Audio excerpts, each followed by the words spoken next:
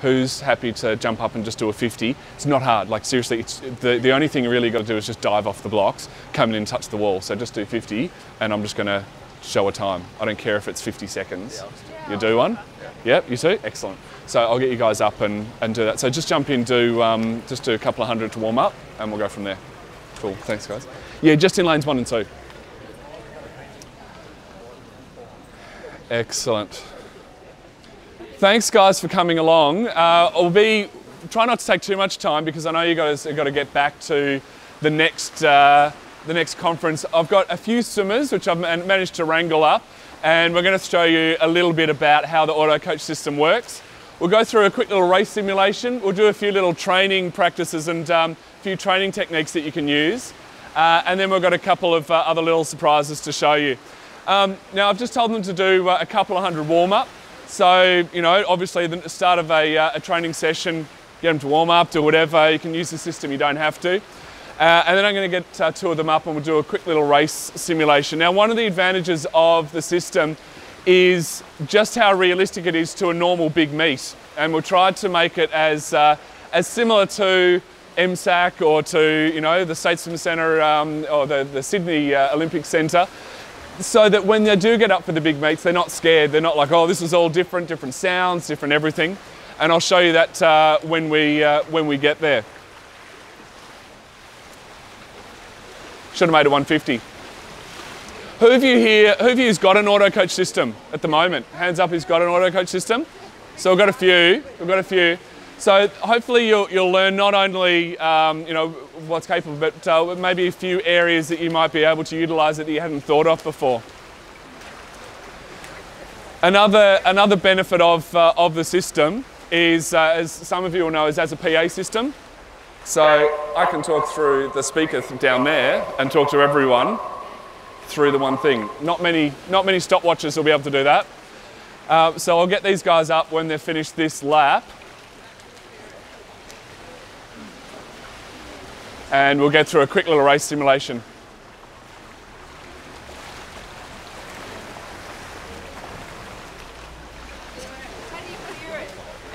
How do you clear it?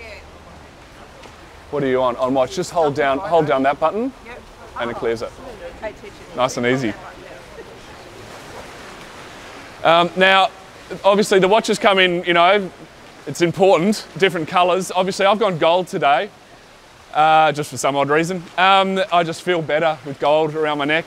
But it's quite good. We've got a whole bunch of different colours and that sort of thing, which, you know, people really enjoy. How far are they going? But oh, it's a K warm-up. Okay, I'll get them to stop.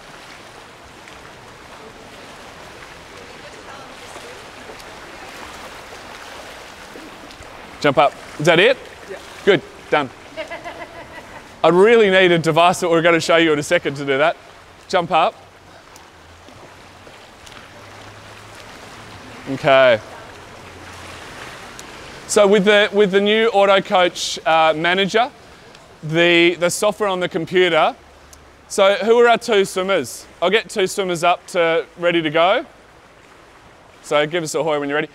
So the new AutoCoach management system on the computer, you can run a full race meet, relays, you can do handicaps, we can do pretty much everything on there. And this, you know, it's as easy as just literally plugging it in and going. We don't want anything complicated, we just want to do it. And you can in fact do a race ad hoc. We can just put together a meet and actually change it on the go. So we'll get the first 2 swimmers up. I won't do a second whistle for the backstroker because he knows. Take your marks. So exactly the same whistle, exactly the same take your marks as they would normally get. Now obviously the more that you click into the system, the more lanes you can cover. But just me, I'm very happy to cover 2. If I had another watch, I could do another 2 lanes. And as they come through,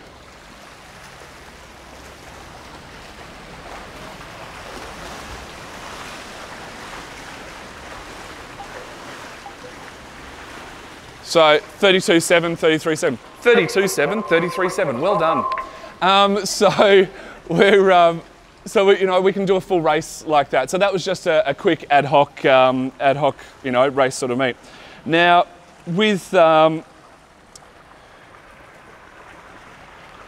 this, what I might get you to do, I'll get you to do some 25s. So everyone over in lane 1, I'm going to do 25s. So just swim down solid here and then easy back in the other lane. So really easily, we can do quick 25s, and I'll tell you when. So in about 3 seconds. 8, 9, go. And now that will automatically send all the swimmers off in 10-second gaps. And I can come down here and I can watch the swimming. I don't have to go up there. That's taking care of itself. I can take times of people. So I'll get a time down here. 27.6. Go. 30. That was thinking it was the first person. So I can get times that'll automatically go, and they can just keep going. I can go and have a coffee. 9. It's pretty good. So that can just keep them going. It takes, stops you being a timekeeper, and you can actually do some coaching and actually walk along and get them all going. 9, go. Now that'll just keep going until I basically press stop. So it's a simple interval, and you can change the mode. So you can set that up for 25s, for 50s, for 200s, 400s, whatever you like, and you can change how many people it will do very, very simply. All right, we'll stop that. Now next, we'll do pace. So we're going to do 350s, guys. So just we'll go 3 and 3. So jump back into lane 2. We'll go 3 and 3, and we'll do really simple 350s. So ready to go? First one. So go. So first swimmer. So now we're going 5-second intervals. 1.3.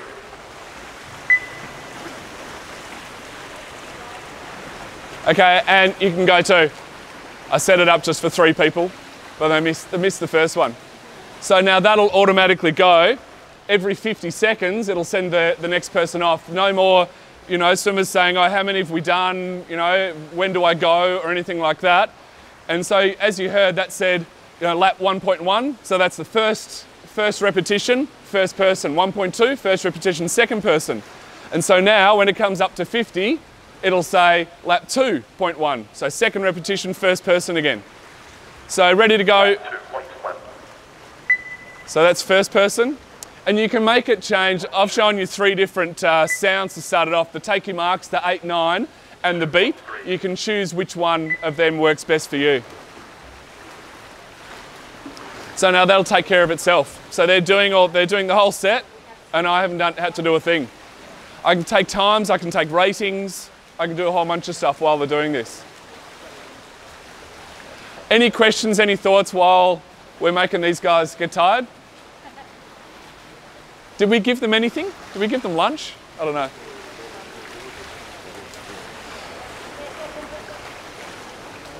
So we'll get them to do one more. So on the 50 guys. You know how you set that? Do you Yeah. have to set that before training? You can set it now. I can change it now. I can change the time cycle. I can do whatever. So it's just got it here. So pace 50 and probably coming in about the 45, and it'll work out and it'll tell you how many people can fit. It'll actually do the maths on how many people will fit and you won't overlap. So you can say you've only got space for 50, only got space for 7, but you've got 8 people who go, I'll change the time cycle or change the gap to 7.5 seconds then, or 5 seconds, so it'll work it out for you. Yeah, does that make sense? So you see how many people that are. Yeah, it'll tell you up the top. It'll tell you up top, I'll stop this now because they're doing it. So it'll tell you up the top, 3 people at 5 seconds apart, and they'll be coming in somewhere between 37 and 53 seconds. So it'll tell you the time cycle between all of that. Now the other thing that we can do, now you guys aren't going to like this, but we're going to do 50s now. What's going to happen? We're going to start on 50 seconds just like you've done, but each repetition is going to drop by 3 seconds. So next one's going to be 47, next one's going to be 43. Yeah, you get it? Okay. So this is a test. So, okay, good. So what I've done here is this is a thing called a pace test. And this is something really unique. And I know that we used to do this and my coach used to hate the maths behind this. Now you can change all of the settings on this, but the basic gist is this is level 1. It's basically like a beep test for the pool. So level 1 is on 50 seconds. I've chosen 50 seconds because I know they can do that. And I can descend that each cycle by half a second up to 5 seconds in half-second increments. So now I've got these guys, I've thought 3 seconds, that'll drop down pretty quickly. And this is a really good test set. You know, a lot of coaches want to know a test set to see where their swimmers are, to see what their fitness is like and where they are in the program. Level, we're coming up to here. Lap 2. So lap 2, go on that. The next one, this one's on 47. So when they come in now, they'll have a little bit less rest. So they're going to have to get speeding up really quickly, and we'll probably get a few dropping off after a few 50s. So you can do this obviously in swimming, in kick, in whatever works for you. So I don't know if anyone's tried to do this sort of thing before, but the maths is terrible. And everyone likes the idea, but you've got to go, hang on, we're going on the 27 now. No, hang on, it's the 24. No. So this does it all for you. All the maths for you. And then they'll know next time, they'll say, look, last time we did the test set, and I do this, I do some work at Genazzano with Gen Aquatic, and we do this, we start at about 110 for kick or a minute for swim, and we drop it down by 1 second. And so the guys will know, oh, I made it to level 22 last time, let's see if I can make it further on. And so it becomes, we call it the king of the hill, and I know Vic Centre do it as well. And you know, there's a lot of pride on that. I know when they do it at Vic Centre, Mac Horton wins all the time, but as you'd expect. But you know, there's still a lot of pride, and there's still, you know, you can really test how you're going. So we would do test sets of 7 100s and all this sort of stuff, and there are a lot of test sets out there, but this is a great one. It's fun for the kids, and they get a real sense of accomplishment because they can see their result up on the board as they come in. So now you can see this one's on 44. So we're coming up to 40 seconds now, so they've only got 4 seconds rest. And away we go. Pretty good? What do you reckon? How many more do you reckon they're going to get going? They'll be all right. So you get the idea of that. Now, there's one more bit that I want to show you. Should we put them out of their misery? No? No, we're getting a lot more shakes than nods. No, I'll put them out of their misery.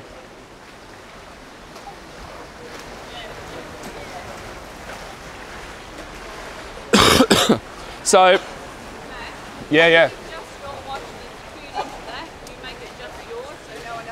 Yeah, so each watch will be on a network, and that network is coded for you and no one else's. So if someone else comes along to your session with a watch, good job guys, with someone else comes along with a watch, it won't interfere with your network. But within your network, there are 30 channels. So if you get a system with a number of watches, when you press yours, it will invariably set all the other ones off as it would like to in a race mode or whatever. But if you don't want that, you just change the channel and you can have up to 30 different programs running at the same time. So you can have one panel and one watch on each lane and have, you know, different programs running all of that. And then when it's a race time, you just change all the channels back very, very simply. You just turn the dial and away you go. If you guys haven't sort of seen this, I probably should have introduced the watch. The watch